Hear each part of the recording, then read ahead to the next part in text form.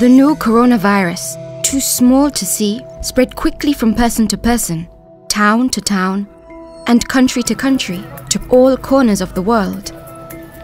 Any one of us can catch it, spread it, and get sick.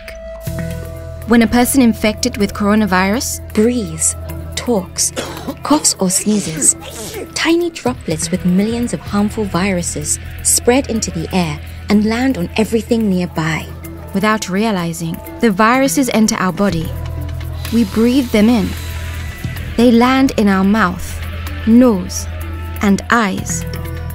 And we pick them up on our hands, then touch our eyes, nose, or mouth. In these ways, the viruses enter our body and infect us. Most people don't get very sick with coronavirus. We can have this virus and not know it, and easily pass it to others, who pass it to more people. In a few weeks, a whole neighborhood can get infected.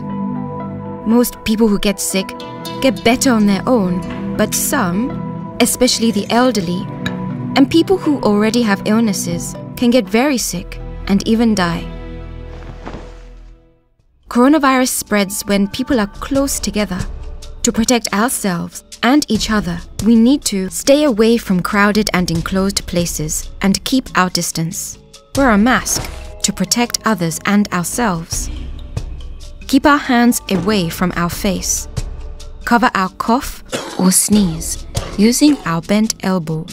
Wash our hands often and well with soap and water. And clean surfaces that are touched often with disinfectant to make them safe.